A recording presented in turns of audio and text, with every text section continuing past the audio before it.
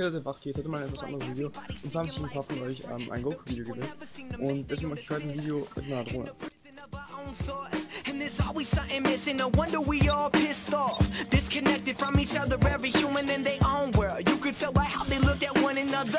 Maybe times change with the economy, maybe technology, or the loss in equality.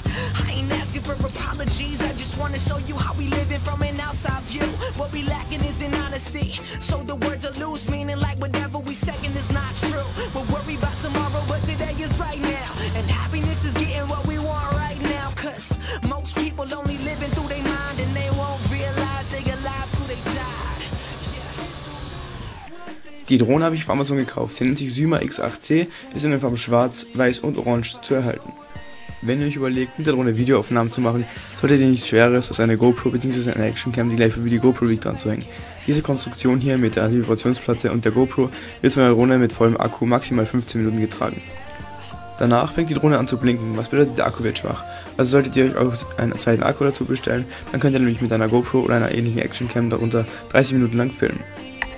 Wenn ihr euch die Drohne bestellt und keine Luftaufnahmen machen wollt, dann reicht ein Akku für eine halbe Stunde Flugzeit, was meiner Meinung nach ausreicht, wenn man einfach nur so herumfliegen möchte.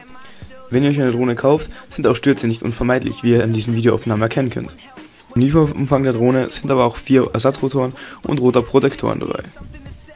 Ich besitze und benutze die Drohne jetzt seit Mitte Sommer 2015 und muss sagen, bin sehr zufrieden.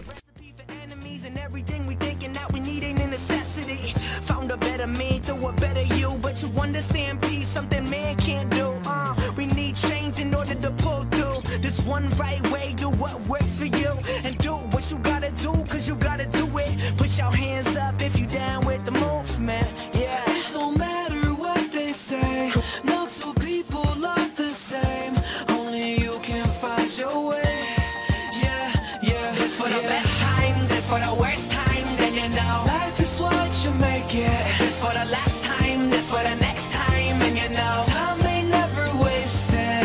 Yeah. Oh, shit. Oh, this is the best time, there might be a next time. Das war's auch schon mit dem Video.